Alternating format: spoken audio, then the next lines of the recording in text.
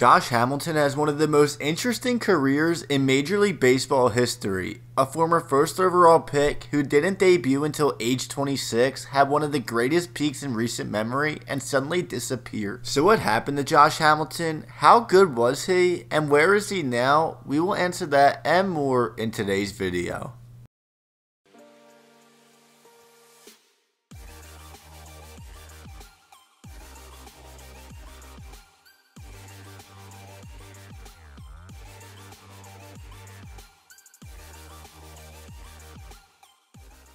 Josh Hamilton was drafted number 1 overall by the Tampa Bay Devil Rays out of high school in 1999, and his tenure with the Rays was full of hiccups as his journey to the big leagues was derailed by drug use. Across 2001 and 2002, Hamilton appeared in 101 games in the minors, but missed a ton of time to injury, which included the fatal car accident that Hamilton today says is the reason why he got into drugs. Come spring training in 2003, Hamilton failed his first drug test in Major League Baseball and took the season off due to personal reasons. The following year in 2004, he was suspended 30 games by the league for violating the drug policy, and a month later was suspended the entire year after 2 more failed drug tests. He came back in 2005 but was arrested and ended up missing the entire season. To put it in perspective, from 2003 to 2005, Josh Hamilton did not play baseball. Tired of his antics and giving him way too many chances, before the 2006 season, the Devil Rays took him off the 40-man roster, which meant he was eligible to be signed in the Rule 5 draft.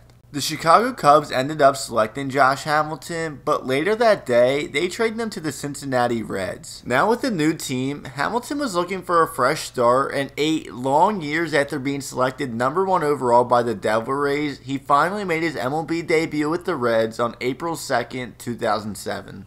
In 90 games, he slashed .292, .368, .554, hit 19 home runs, and showed flashes why he was a former first overall pick. Although he showed tons of potential, his time in Cincinnati was short-lived, as following the season, he was traded to the Texas Rangers, which ended up being a career saver. From 2008 to 2012, Josh Hamilton became one of, if not the best player in baseball, and had one of the crazier 5-year peaks in recent memory. During those 5 seasons, he was named to 5 consecutive All-Star games, won 3 Silver Sluggers, and the AL batting title. His best season came in 2010 when he hit .359 with 32 home runs, posted an OPS over 1,000, and won the AL MVP award that year.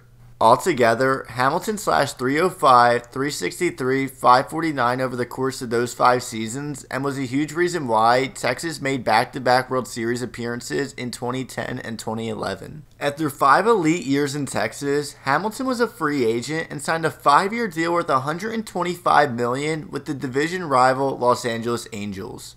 His tenure in Anaheim was nothing like his years in Texas, and to put it nicely, was a disaster. In 240 games across 2 seasons, he hit .255 with a .741 OPS. During the 3rd year of his 5-year deal, Hamilton suffered a knee injury during spring training and later announced he had relapsed while recovering. When the news broke, the Angels wanted no part of Hamilton and traded him back to Texas in April 2015. The Rangers were hoping to rejuvenate his career, but it didn't work out. 2015 would be the final MLB season of his career, and he only appeared in 50 games, where he statistically had the worst year of his career. He was set to play in 2016, but missed the entire year due to right knee problems, and in 2017, while rehabbing his right knee injury, hurt his left knee that ultimately ended his playing days.